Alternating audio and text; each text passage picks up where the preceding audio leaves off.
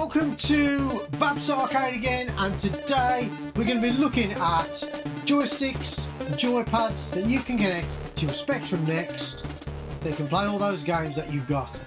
See you in a bit.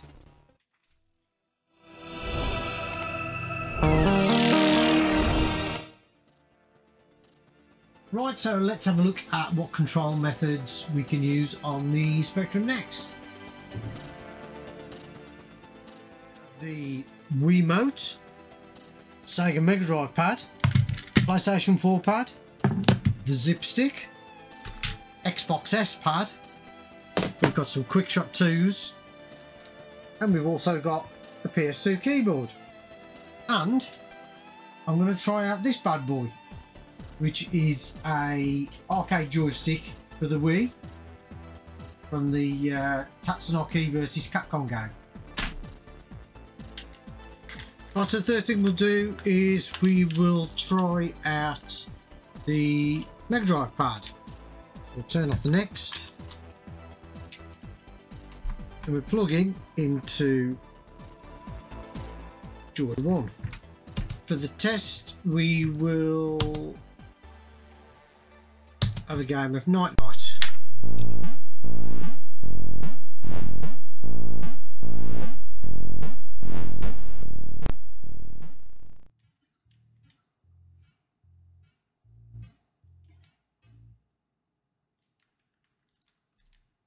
Now, one thing to keep in mind is a lot of the new games now are using multiple buttons. So the Megadrive Pad is ideal for this because you've got your 3 action buttons, A, B and C, and you've also got a start button. So this particular game, you've literally just got one button for jump.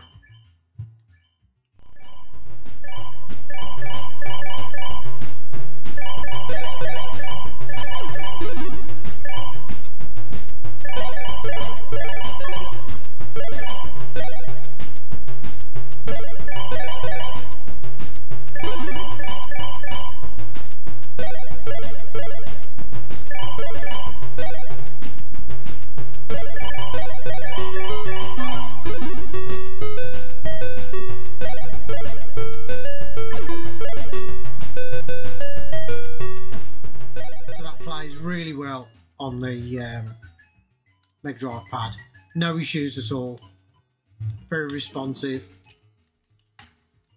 So that's the first pad. So secondly, we will try a good old-fashioned QuickShot joystick. Now, one thing to mention, if we press spacebar to enter the Spectrum Next settings, press space to edit, you've got a number of options in here. You've got control over the PS2 connector on the back. You've also got some mouse options,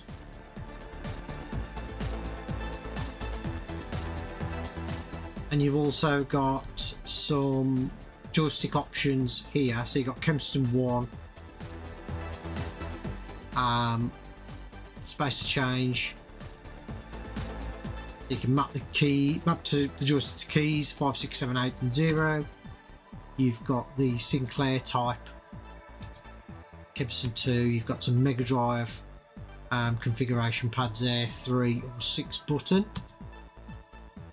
You've also got Keyjoy, so you can map keys from the keyboard directly to your joystick. So we'll keep that at Kempston 1, and as it says there on screen, not used by the Next ZX OS.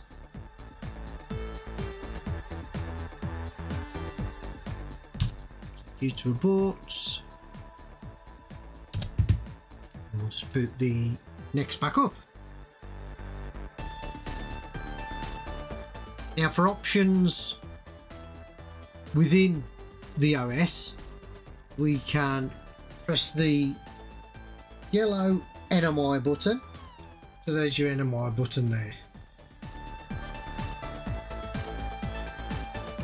Go down to settings, joysticks, and there you can configure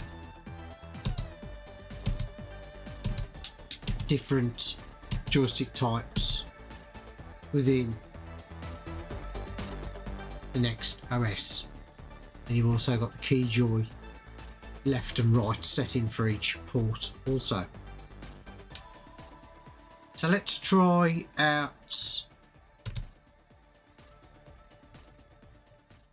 the QuickShot 2 pad. Load up Night Night again. I was never a massive fan of these type of joysticks.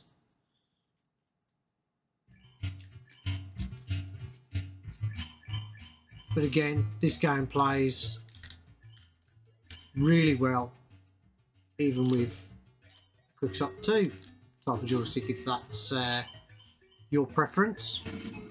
Yeah, no issues at all with that. And obviously this particular model, you've got an auto fire option on there as well. Now the only issue with this type of joystick is, even though there's two fire buttons on there, they are mapped to the same button. So any game with two buttons, you're going to struggle. So keep that in mind. But yeah, works really well. So let's try now Zipstick. Plug that into Joyport 1. This is one of my favourite joysticks, and again works absolutely perfect for this type of game. Super responsive.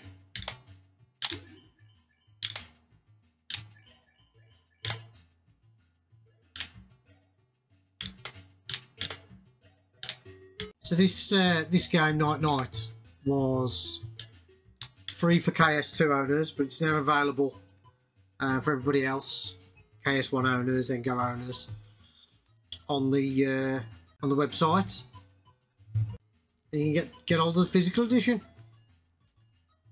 So yeah, Zipstick, fantastic. But again, so both buttons are mapped exactly the same. So keep that in mind.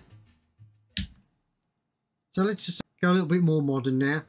Now I like to use the 8-bit DO device, and I'll put the links in the description below if you want to get hold of one of these. There's no configuration necessary, just plug it in, switch on your next, and then it's just a matter of pairing your pad. So we'll pair the PlayStation Pad now. So to pair this, it's a matter of holding your finger on the little blue button until that flashes. So to pair the PlayStation Pad, hold down the share button and then the PlayStation button, and then we'll wait for the intermittent flash, and then we'll get the static light there, which indicates we've connected. And now the flashing light on the 8-bit DO device has also gone to a static blue light. So that's connected. We're ready to rock. So now we'll try the PlayStation Pad.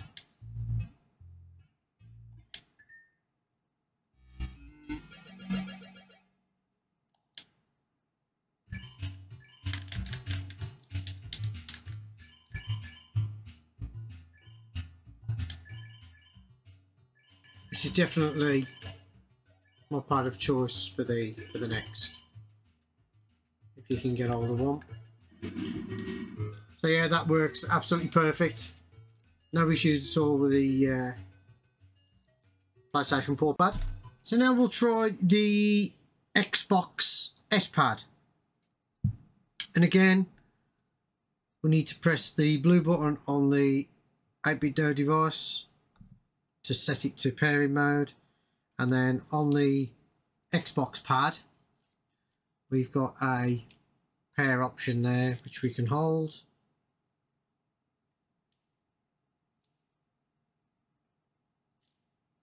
Turn the pad on.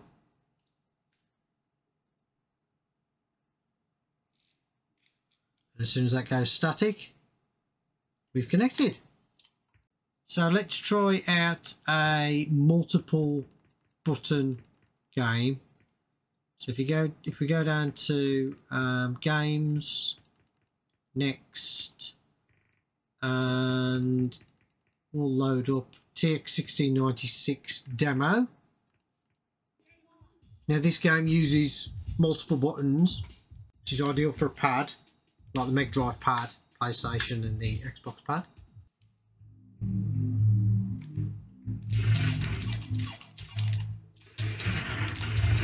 So on this game we've got normal shot fire, and you can also charge up your weapon. And then we've got button B, which brings up the weapons wheel, if you like. On the demo you can only choose between two items, speed up and circle fire. So we'll select that.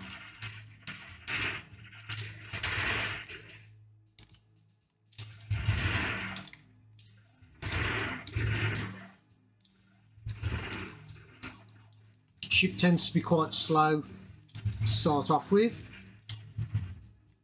so we'll pick up some speed.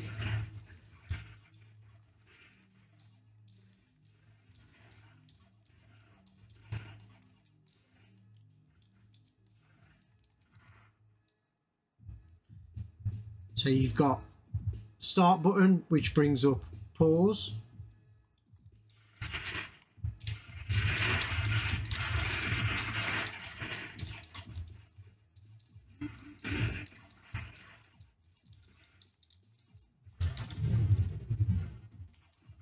So it's ideal to have a pad for a multi-button game. That plays absolutely perfect on that pad. So now let's try the Nintendo Wiimote. So I'm going to use it as a pad on its own, and then I'm going to connect the arcade stick and see how that works. So pairing with the Wiimote, again on the 8-bit Do device, holding the blue button so you get the blue flashing light. If you take the cover off the Wiimote and you got a little red button there, just press that and it automatically pairs straight away for you. Nice and simple. And obviously because we're using it as a pad, we need to use it in the horizontal position. One thing I will say also is you can use any of the joysticks and any of the pads to control the menus on the next. So again, we'll try TX1696.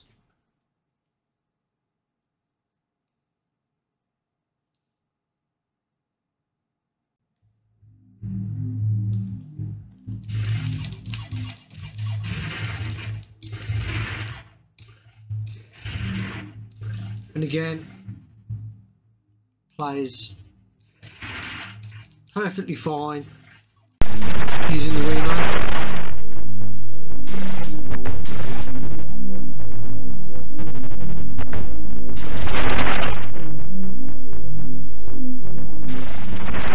So now let's try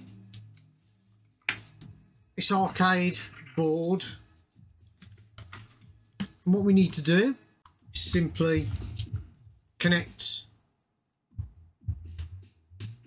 the arcade board to the Wiimote while it's paired. Plug that in.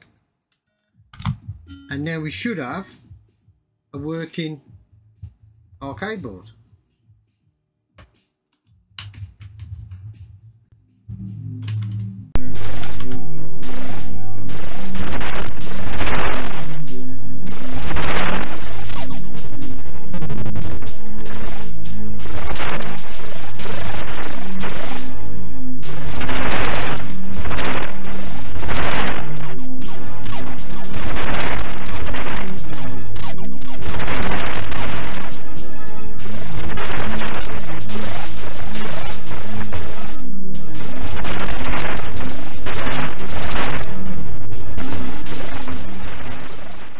really gives you that arcade feel.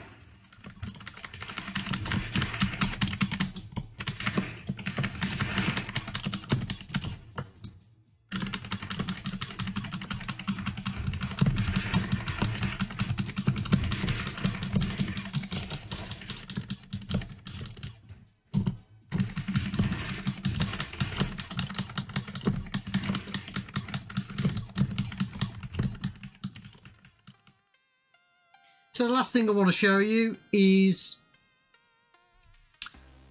this cable, this PS2 splitter cable, which I've got a Spectrum PS2 mouse connected and a PS2 keyboard, and that simply fits in the back of your Speccy next to the VGA connector. It is quite tight, so just be careful when you're connecting that up. So you might think to yourself, well, what's the point in connecting a PS2 keyboard when I've got the lovely Spectrum Next keyboard to play on? So you can play on that keyboard obviously, but depending on desk space and your configuration, and if you do want to keep your Spectrum Next keyboard nice and clean, you can connect your PS2 keyboard. It's also useful if you've got a Ngo, if you don't want to use the Ngo case that you can get, or if like myself you've put the Ngo into a Plus keyboard, which is okay but not great. So that's where the PS2 keyboard comes in handy. So we'll choose a game that we can play. Keyboard, Warhawk.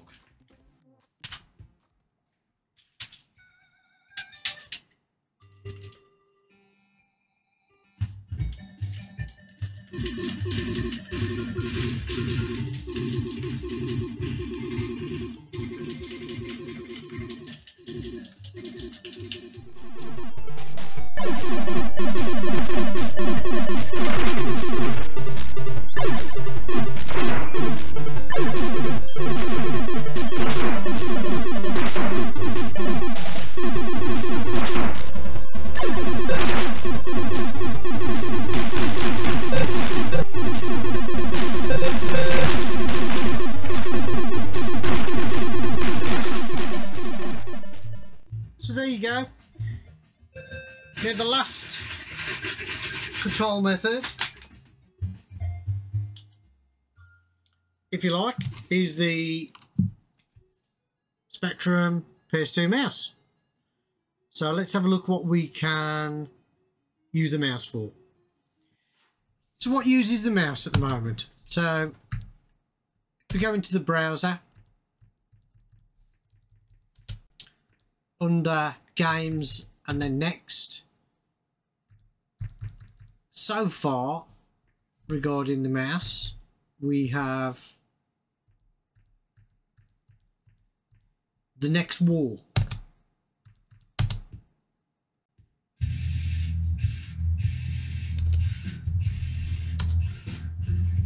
And we can select mouse in those options.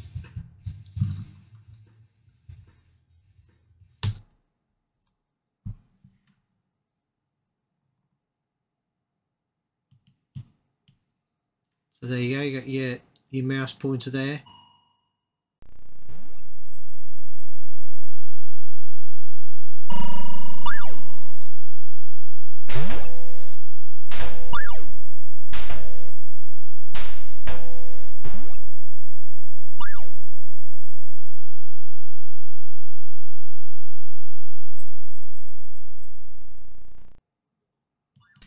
There's some mouse testing software. Make sure everything's working. So another game that uses the mouse is Warhawk's Revenge.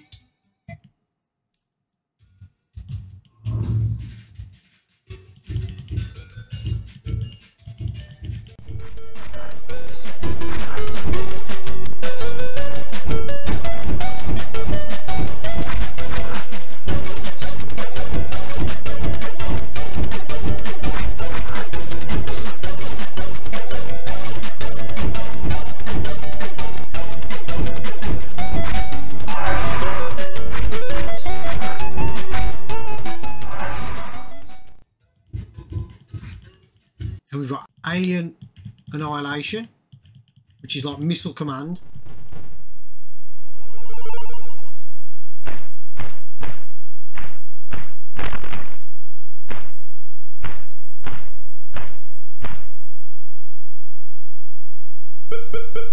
And this was wrote in BASIC by Kevman3D. Awesome little game. We've also got some programs like Next Door.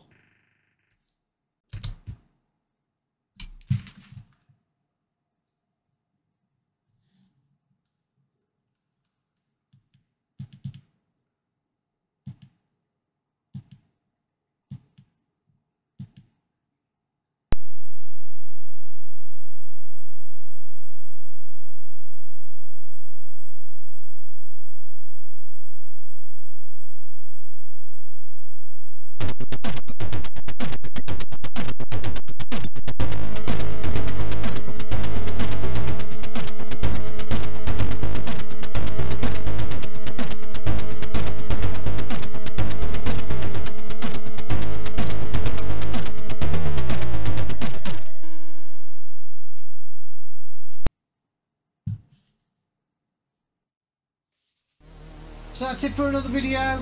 Hope you enjoyed it. Don't forget to hit the subscribe button. I'm trying to get to 1,000. That'd be awesome if I could. Don't worry if you don't want to. It does help.